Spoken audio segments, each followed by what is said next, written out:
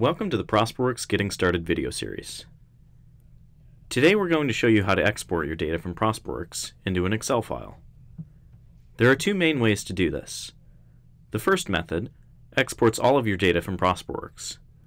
To begin, open the nav and go to System Settings, Data Management, Export Data. From here you can export all of your people, companies, opportunities, and more. This is beneficial in instances like when you need a manual backup of all your data.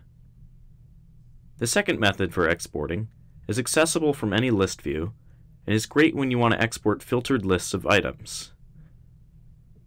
Simply select the items you would like to export and hit the export icon in the Actions menu.